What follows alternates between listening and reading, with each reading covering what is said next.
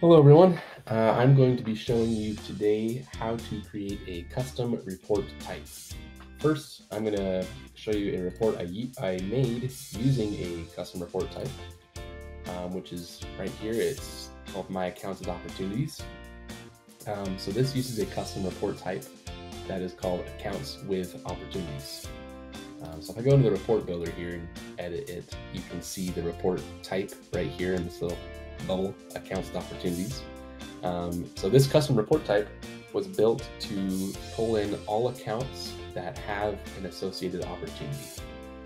So any account that does not have an opportunity will not be able to be displayed here. And then I filtered it to show my accounts from all time and these other fields here, right? So I grouped it by account and so forth.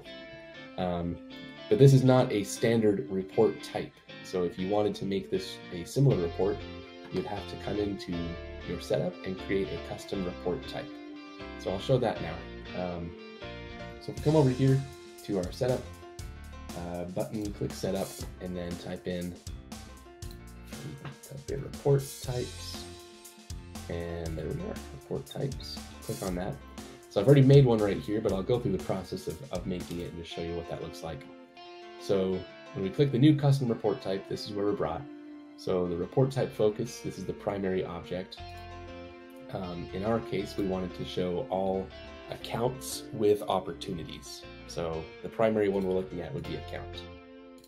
I'm gonna just type in accounts with opportunities. Since I already made one to not have a duplicate error, I'm just gonna put in 2 there, okay? So accounts with opportunities, and then I'm gonna say this shows all accounts that have associated opportunities. Okay. Then storing category, this is just the report type category. It's going to be stored in accounts and contacts. If I wanted to still work on it and not have it be available to other users in my org, I could just keep it in development, but I'm going to deploy it so that other users, if they need to create a report like this, they can use this report type. Click next, and this is the important part here.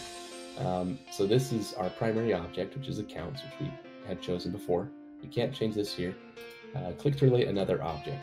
So when I do that, this tells us which objects on the account we can use to associate with the account. Okay, so we've got opportunities here. Some of these are also related lists, like contact roles, other things here. So we have a lot of options. For our case, we'll just do opportunities. And this relationship here is also a very important part.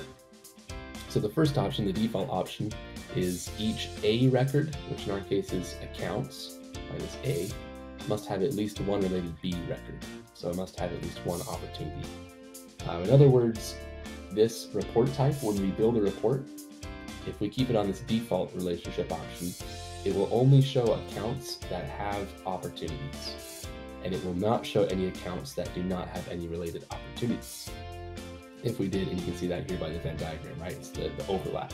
If we did the second option, A records may or may not have related B records. It would also pull in any accounts that do not have opportunities.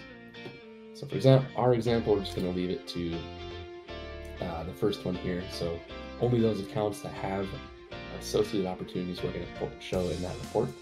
And then I'm going to click save. And there we go. Okay, so that report type is saved now. If I come over here to our reports and I build a new one,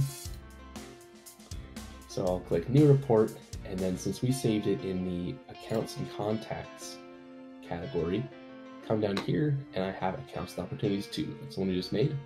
And so you can come in here, start your report, and build out your report from there. And that is how you create a custom report type.